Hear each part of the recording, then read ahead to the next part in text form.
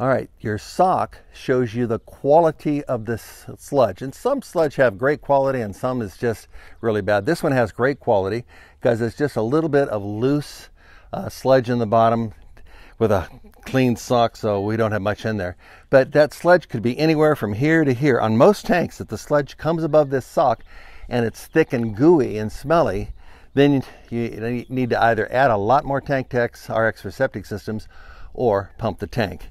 But as we have it marked, we have our marks on the pipe, and I'll show you how to do that.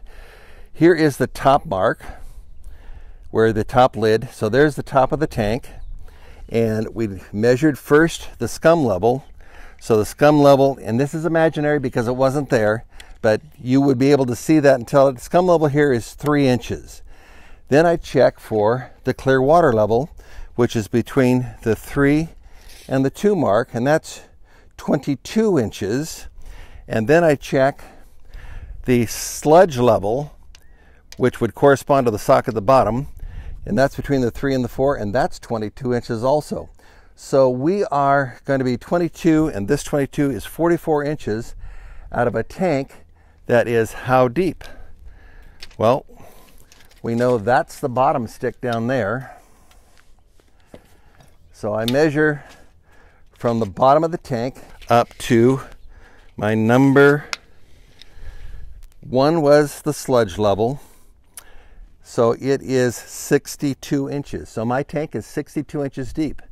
So for a 30% combination, that would be what?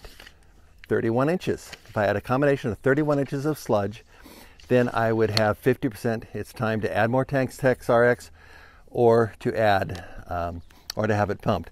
The difference is going to be when you look at this and you're at 50%, if it's a real light sludge and it's not stucking all over the tank, the sock, then you can add the TankTechs and take care of it and check it again in 6 months. If it's a real heavy sludge, it might be cheaper to just go ahead and pump it and then put a liter of TankTechs afterwards.